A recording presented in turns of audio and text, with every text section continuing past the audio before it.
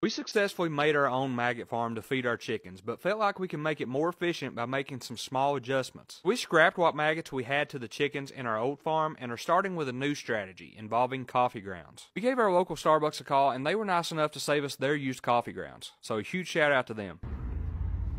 And just like that, we're going to start up the maggot farm again. I like coffee.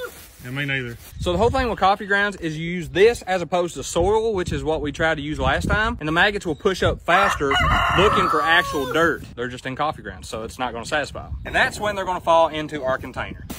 Kind of looks like soil, doesn't it? Think it's enough? Look at that. Go ahead and add this stuff right here. This is what flies absolutely love. This is pretty much fly crack. Woo! Smash it up. Whoa, hard piece of meat right there. See how many maggots ain't gonna eat that up. So make sure to stay tuned and let's see if this method works any better.